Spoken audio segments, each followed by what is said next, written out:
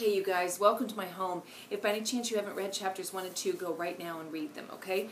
Once you've read them, come on back and let's go over a few things because I want you to know this book, I want you to understand it, and we're going to get started right now and hope that everybody's on board and have at least read over chapters 1 and 2. Okay, in chapter 1 we talk about the fact that all languages have grammatical structure, whether they're dialects or languages, and they're all valued. However, here in this class we're going to learn how to do standard English. We're going to learn how to use it correctly, how to be able to implement it, how to be able to make it, it needs to make a difference in how you write. And I want right from the get-go for you to embrace the fact that you need to write well. You need to know how to apply these principles.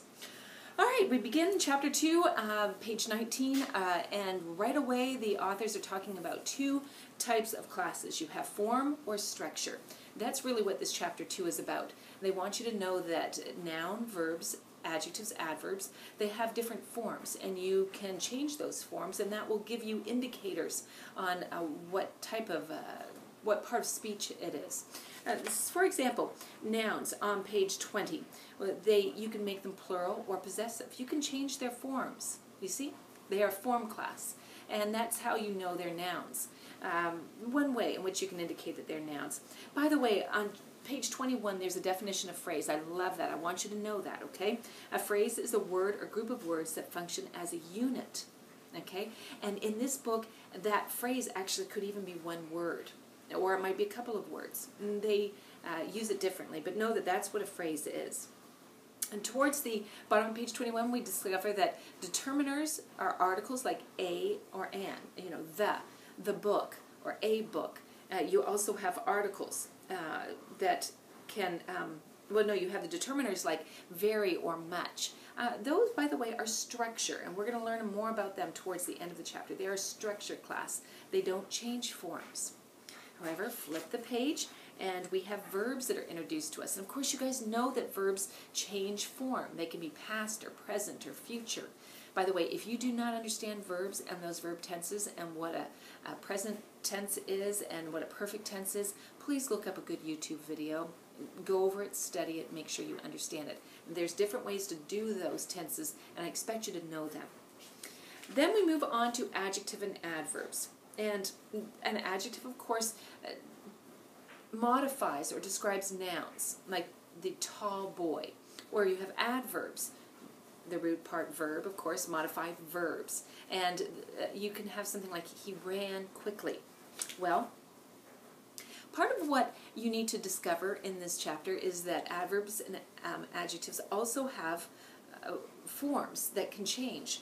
Like, for example, you can put very in front of both an adjective and an adverb, and that will help you to identify, yes, actually that is not a noun. Or you can add an ly to an adjective, and that makes it an adverb. I want you guys to learn all these different words. Of course, there's always exceptions at the bottom of page 26. We see the exceptions. Notice in that last paragraph, read it over, okay, because it says there are some adverbs that have no form clues, like then, now, soon, here, there. I'd suggest you write those down on index cards. For some of you, index cards will become your best friends. You can just have them out in front of your computer or on your desk when you're working on your homework, and you can reference some of these exceptions or some of these rules or principles. Get comfortable with them.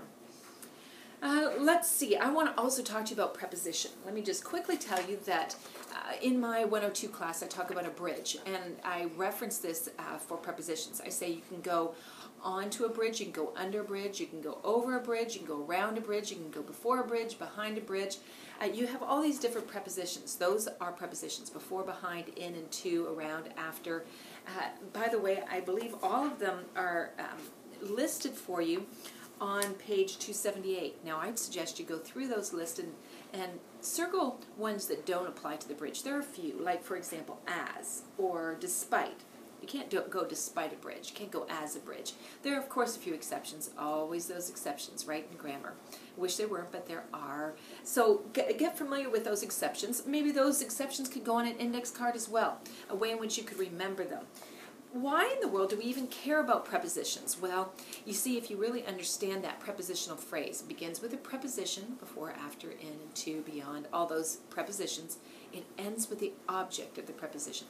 Go to the class, around the house, behind the garage. Okay, that object follows up the preposition. That's structure. It doesn't change. It's always that way. You need to know that that's what I'll be looking for in prepositional phrases. However, if you move the prepositional phrase from the end of the sentence, where you usually find it, to the beginning of the sentence, you have to put a comma after that prepositional phrase. Look at the example on page 28. Towards about 2/3 of the way down the page, you see the students rested after their long trip. The prepositional phrase is at the end of the sentence.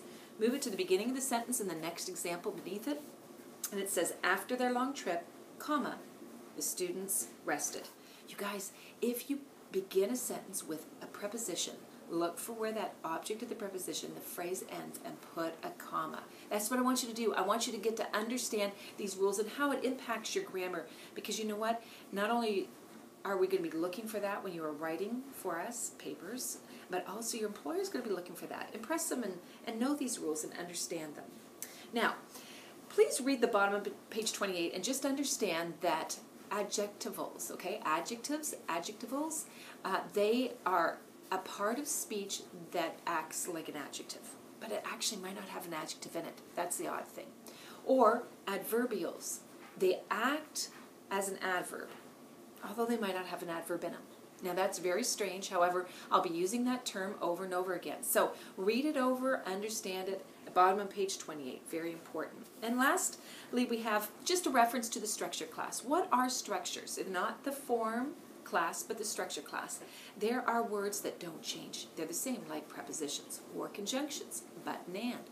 You can't add an S to them, make them plural, do a past tense or future tense, or let's see, conjunctions. Oh, determiners, a or an, qualifiers, very or much. Okay, you've got these words that don't change. So there are some form class and there are some structure class. Know the difference. You guys, you've got a quiz to do. You also have some assignments to do. I suggest do the assignments first. Make sure you understand the material, then take the quiz. And very quickly we'll be in the latter half of week 1, moving on to chapter 3 and 4. Thanks.